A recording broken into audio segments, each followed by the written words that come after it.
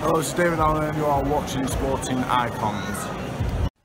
Right, well done Cinderman for letting everybody know that Daniel Dubois has put out an official tweet, which is Daniel Dubois will in fact pull out of the Saturday's fight with Razvan Cojanu, where he's set to headline at the Brentwood Centre, of course. And this is what Daniel Dubois has said via Twitter. Very disappointed to withdraw from my fight on Saturday with flu. Sorry to everyone who was coming to see me and to Razvan Cojanu. Daniel Dubois statement. So he's got flu. This isn't the first time he's pulled out with flu. He pulled out a little while ago with another fight due to flu, but that was an undercard. But this time it's him as a headliner. He's got flu. I think Daniel Dubois, he suffers with flu quite a lot. I think he needs to wrap up warm a bit more, I think. But he does say that the show is still on and he wishes good luck to everybody else in the show. Disappointing, that's for sure, because a lot of people were looking forward to that fight because we've heard of Razvan Cojanu, and with Daniel Dubois only being 9-0, it's a decent step up. Razvan Cojanu has, of course, gone the distance with Joseph Parker. We all know why he went the distance. There was like a lot of things going on there, which we're not going to get into again. But it's disappointing, that's for sure. So who's going to be the headliner?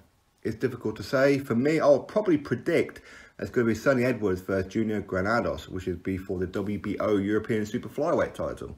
So I would imagine that will be it. Now, it is the Brentwood Centre. It's not exactly a huge venue or anything. But it's still a very decent card, okay?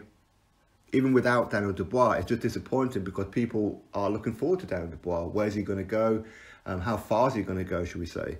And it's just disappointing, that is for sure. But as I said, who the headliner is going to be, I don't know. For me personally, I think it should be Sonny Edwards. That's just my own opinion.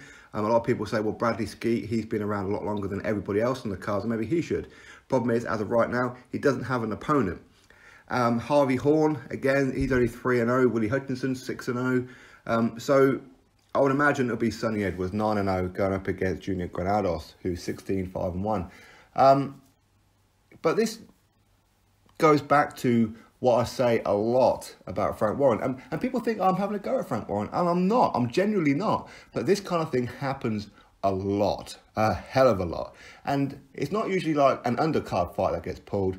It's the headliner ends up getting pulled. It happens time and time and time and time again.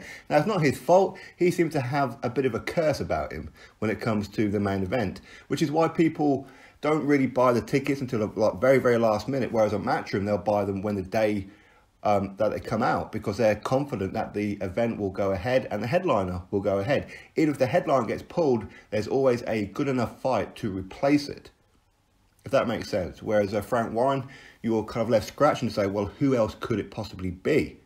And now, as I said, I'm a big fan of Sonny Edwards. Maybe I'm being a bit biased as to why I think that should be the headliner. But who knows? Who knows? And it's disappointing. I don't know if Razvan Cojanu is still going to be on the card. Maybe he's going to be fighting somebody else. I really don't know.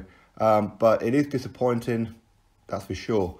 Daniel Dubois is now out of it. So anybody who was probably tuning in or going to go watch this one, they may well be thinking to get their money back now, because they just want to see Daniel Dubois at this stage. They want to watch all of his fights, all his progress, and, you know what, see it live as well.